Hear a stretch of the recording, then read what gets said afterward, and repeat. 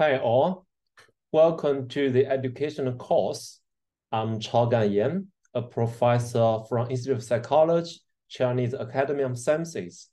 It's my great honor to attend this educational course. I'm sorry that I got my ankle wound, so possibly I might not be able to attend in person, but I hope in the future we can have more communications. Today, my topic is quality control procedures for fMRI in DPABI. As you may know, Taylor and friends have organized a special issue in Frontiers. So the issue is demonstrating quality control procedures in fMRI, and there are 11 articles, including ours. And if you want to know more about quality control, I recommend you to read this whole issue. Quality control is a very important step in data analysis. There are many different artifacts, like AMA artifacts, ghosts, chemical shift, and we can also have head motion in fMRI data. Now, when scanning, you may have low brain coverage. And also, there might be structural occupancy or abnormality. You can even have wrong metadata like TR, like spatial resolution. And even we may have bad preprocessing, like a spatial normalization, surface reconstruction. And all of these steps, if you have low quality, we cannot let those data with low quality enter our final statistical analysis, or we may have very bad results, or we have artifactual results. So if you want to know more, that you can read the special issue. We need to do quality control, exclude a lot of artifacts. There is also bias induced by poor image quality. If you don't carefully quality control your data, you may have very low reproducibility or have very high false positive rate, or even if the artifacts add somewhere, you may have false negative rate, or you have failed preprocessing. So quality control is a very important step.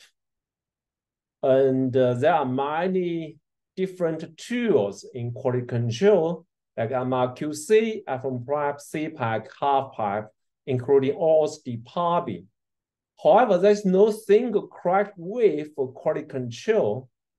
When you read this special issue, you can read Taylor's paper that we have the same subjects, but we have different teams. Different teams use their procedure to quality control the same data set. So from here, you can see, so for different groups, we have include, we have uncertain, we have exclude. So you will see different groups may not agree with each other very well, which data should be excluded. So there's a lot of discrepancy when we quality control our data. So I hope Taylor's effort, that special issue, can make us have more agreement or consensus to how to quality control our data. You will see for some team almost exclude a lot of data, and some team almost include all the data. So this is very different, and you can read the article for details.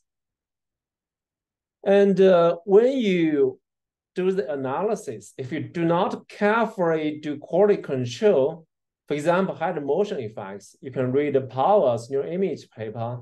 So when the data included, if we do not do the head motion quality control, you will see there's no effects in prefrontal cortex. And if you do correct head motion correction like scrubbing, you can see the effect recovered. So this is important. The head motion has big artifacts in our data. This is detrimental in many studies. For example, when you do development study, kids usually move their heads much more than adults. When you do disease study, for example, schizophrenia. Then schizophrenia patients move their heads much more than controls. So you add the effect you found, whether it's reflect true neuronal effect or just reflect head motion artifact. Also, you can find in this human remapping paper that this also find the morphology artifacts. And also, you may be interested in this neuroimage paper. If there's no quality control, there are lots of quadratic or cubic development effects. And if you do standard quality control, there's less. And then you do stringent quality control, there's still effects, but much less. And we said that in development studies, kids move their heads much more, so you need to carefully quality control your data. So quality control, we know it's important. How to perform that? Different software provide different tools for helping quality control. So in all software of DPABI, we have the volume-based approach QC module for DPAS, and also we have surface-based approach. We have the QC module for DPABI stuff. So you can see from the quality control panel, we have all the subjects. We have quality control raw T1 data, raw functional data, quality control normalization, quality control these effects and the generate group masks, and then quality control the brain coverage. And also we can see the motion effects and quality control the motion. And for DPABI stuff, we can do surface reconstruction to quality control EPI to T1 registration, quality control T1 to MR registration, and also can quality control the bold coverage and head motion. So these are standard quality control steps in DPABI. Here I would like to have a very brief introduction to the software DPABI we developed. So there are lots of preprocessing toolbox in the field like FSL, SPM, alpha-free surfer. They have lots of steps and configurations, and some software are very difficult to learn. So in big data era, we need new pipelines, very easy to use to handle big data. So in 2010, I built a software called DPAS, and it has been set more than 3,000 times. And I included this module and adapted my methodology updates. Today, I do not have enough time to talk about my work on addressing head motion artifacts, on addressing standardization, on addressing multiple comparison correction. If you're interested, you can read all papers or our ESI top highly cited papers. So these updates we included in our DPABI software. We have standardized preprocessing. We provide a statistical toolbox, and we provide a platform for data sharing. So this we include all in one called DPABI, published in 2016, Neuroinformatics.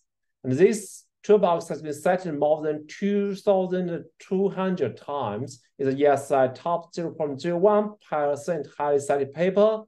Users including Seiji Ogawa, the inventor of a board. So most countries have doing neuroimaging research has using our software. And then with the software, we build a data sharing platform that we invite the users. So they use our software to perform standardized preprocessing. And after standardized preprocessing, we only share the results. And the raw data is still at the local groups or local hospitals. And then we can do big data analysis and resharing the results. So this it can be data collaboration. And also our first module, DPAS, is volume-based. But as you may know, now surface-based analysis is very prevalent in the field. So you may read this PNS paper. So the traditional approach using volume-based is only 35% as good as the best surface-based methods. They also provided validations. For example, in this figure, that's very clear on the surface, but on the volume-based is very vague. You know, the uncertainty on volume-based is very big, and in the surface is very clear. And also they have different methods to perform to examine why surface-based analysis is better than volume-based. They also discussed why the field is still not widely using the surface-based approaches. For example, the design to replicate or compare with the existing studies that use a traditional volume-based approach. And importantly, the lack of turnkey tools for running a surface-based analysis. So there's no very easy to use software. And then the learning curve for adopting surface-based analysis methods is very difficult to learn. And there's also some others, like unawareness of the problems with the traditional volume-based analysis, the uncertainty or even skepticism as to how much of a difference these methodological choices make. So there's two important things we need to address: the relative lack of turnkey tools for running a surface-based analysis, and the learning curve for adopting surface-based analysis methods. So if you want the widely used of the software, then we need to make it very easy to learn, very easy to use. So we spend a lot of time to develop DPABI-derived. DPABI-derived is based on fMRI prep, free surfer, ANS, FSL, Alphany, Palm, GNU, Para, MATLAB, Docker, and DPABI. So basically, we integrate all of these modules. For our users, they do not need to exactly know how we call different modules. So all under the hook, but they only need to have one click, have the DPABI-derived processed surface-based results, mostly by fMRI prep. And we have the module, we have a pipeline. It's just one click, you have all the DPABI-derived surface-based analysis methods. We also provide a very easy to use DPABI-derived viewer to view the surface-based results. This can also used in our quality control step. And later we also developed DPABI-Net. This is for very easy to use network or graph theoretical based analysis for brain imaging. Because previously we may need to learn how to coding to do network analysis. But with the DPABI-Net, you can use the GUI to analyze your brain network data. You can use it to network construction and do graph theoretical analysis. You can do static analysis, and you can view your network results, have the matrix display, have the circles display, and have brain net viewer display. And recently we developed a new tool called DPABI-Fiber. DPABI-Fiber is designed as DPABI-derived. We call the QSI prep as the core module, but very easy to use to put the DTI or DWI data processing in one click. We can analyze FA, ADC, TBSS. We can do the whole brain fiber reconstruction. We use it very easily to do AFQ and do structural matrix connector analysis and do structural functional coupling. Okay, I have introduced you. We have a lot of work on the brain imaging software. So let me bring back today's main topic, the quality control procedures in DPABI. So basically, we have the QC module for DPABI in volume-based approach, and we have the QC modules for DPABI-derived surface-based approach. So let's see, if you're interested, you can read the whole issue and all paper. There are lots of QC criteria we need to understand, and we need to examine our pictures.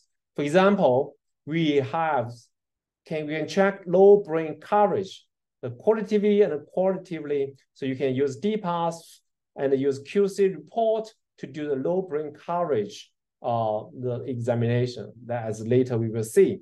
And also, if there's a severe signal losses in temporal lobe, if there's a head motion related artifacts, other MR artifacts, and if there's a flipped uncertain scan direction, anomalous structural occupancy or abnormality, or you can examine the head motion, like using maximum head motion exceeding 3 millimeters or 3 degrees, or later we use the average frame width displacements exceeding 0.2 millimeter. And you can also examine bad bold T1 concentration, head motion related artifacts, other MR artifacts. And this is also examining functional data, flipped or ascending scan direction. And for surface analysis, we also can check the bad brain surface reconstruction. We have that in DPABI QC surface reconstruction report. And you can see if we have bad skull stripping, and bad spatial normalization, and also head motion related artifacts. And also there's a low signal to noise ratio, abnormal structure of pencil abnormality, and abnormal TR number of volumes. So all we can use as QC criteria in our data analysis, and we can check that in DPABI, DPASP, and the DPABI-serve. So for example, for volume-based approach, the first thing we need to quality control the data quality. So there is a QC rating scores in the reorient QC module in DPASP. So reorient QC module is GUI designed for visually tracking and manual orientation, adjusting the raw T1 weighted data and the functional images. So basically, we can let users to visually view each subject's T1 data and the functional data. So we have their first impression of their data. So the QC scores for each subject, you can give the QC score because you have visually checked each subject. You can give a QC score, very poor or fair or very good. If it's very poor, you can make a QC comment here. And in later steps, for example, the QC scores below 3, you can exclude them in further preprocessing that prevent in future have processing errors. And you can leave a comment if there's very low because this have a tumor or has very big head motion noise. So you can quality control each image one by one. Just the program will pop up. You do not need to open anything, just pop up for you, and then you can do the quality control. And also, like quality control raw T1 and the functional data as previously demonstrated, we can also quality control normalization. So once you click quality control normalization, you can have this kind of figure that on the top left is a T1 image normalized in MR space. And you can see the yellow outline is a template image, white matter, gray matter boundary. And you can, the top right is MR space bold data. And also you can see MR space gray matter density map. And on the bottom right is the MR template image. So you can give the scores very poor, fair, or very good, and you can give QC command. So from here, you can do the quality control, and you can view your pictures, and you can see if they are quality controlled very well. So during this kind of quality control step, you can easily to explore or track if your data, for example, have motion artifacts. You can see in the T1 data, the rings have big motion artifacts and have the ghost or have chemical shift artifacts and or have aliasing artifacts and have spikes. This is single peak in K-space or have zipper. So I would like to thank Dr. Ruiwan Huang to providing me these examples. So you can view the data that if they have this kind of a bad quality, definitely you need to exclude them to your further analysis. And also you can see some data, for example, this kind of weird image. This is metal decoration of hair gel. So, and also you can see the dentist effect. So for this kind of image, you may need to mark very poor and remove that in your future analysis. And also we have another spatial normalization quality control check. In the pictures for check normalization, you can open the images. We have a MR template as an underlay, and you have the MS-based board image overlay. You can check the spatial normalization effects. And this is for tracking the board data, function data normalized well or not. And you can check the board data if there's ghost, there's inhomogeneity, and if there is a bad coverage. So you can test all this and make your notes. And you can also do head motion quality control. So the head motion quality control, we can check in DPAS for the PipeSurf pipelines. There were basically 2 reports about head motion of participants. The first one is a brief report for excluding participants with several common use rules. For example, maximum regional displacement or rotation exceeding 3 millimeters or 3 degrees. So you can, in the realignment parameter folder, you can have the exclude subject according to max head motion. And also another one is we will have a spreadsheet recording the head motion in different directions and the frame-wise displacement. You can use this as another cross strategy. So this is a spreadsheet. We have subject ID, we have different methods, and the last column is a mean frame-wise displacement Jackson. So you can exclude them who have a mean FD bigger than 0.2. And this is demonstrate what subject you need to remove. And also, as we call the PipeSurf called fMRI. So fMRI also generates some dynamic graph for tracking correlation between structural images and functional images for each participant. And you can, in the quality control, you can use, for example, the quality control API to T1 HTML. It will lay out every subject that how their API to T1 correlation going well. And you can also click the surface reconstruction HTML, have different subjects. You can see how well the surface reconstructed. You can also view the spatial normalization of anatomical T1 reference. And you can also track the metadata. For example, in DPAS or DPABI-derived, we have a trinfo.tsv. This is a spreadsheet file. So if you have a abnormal metadata record, such as small number of volumes and the tampons, for example, one subject has missing 10 tampons or missing 23 tampons, you can see very easy to see in the tampons. And then you can see if the voxel size correct, slice number correct, TR correct. So you can use this to view the metadata.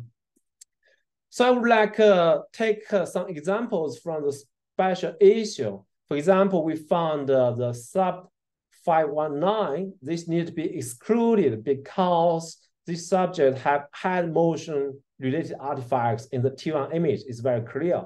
And sub 101, the T1 image is very clear. So this is included. And also the bad brain surface reconstruction. For example, subject 508, this is excluded because the brain surface reconstruction is not so well. And sub 101, the surface reconstruction is good. And also we can see the bad spatial normalization for sub 508 and sub 101 is very good. And also you can see other artifacts in sub 305 and sub 101 is good. And also you can see this subject 719 has abnormality in white matter. So you may need to exclude this subject because the brain abnormality and the sub 101 is good. And also there is some data, for example, sub 518, the Z-axis is flipped. So we need to exclude this subject because we figure out this data is abnormal. And for 509, have very large ventricle. We marked it as uncertain, but because it's based on your research aim. If your research aim is want to research this kind of effect, you include, but if you research normal subjects, you need to include. And also the bad skull stripping, you will see sub 312. And finally, we have a big data-based brain size classifier because we do not have a clear phenotype data to do group comparison. So we use our brain ImageNet brain size classifier, classified into 2 sets, and then we do 2 sample t-test. If you don't do quality control, you will have these kind of effects much weaker. And then if you do quality control, we have stronger effects. And also for FFF without quality control, the effects, the sex effects is weaker, but if quality control, we have stronger effects. Okay, so here I have demonstrated you how to use DPABI to do quality control, both volume space or surface space.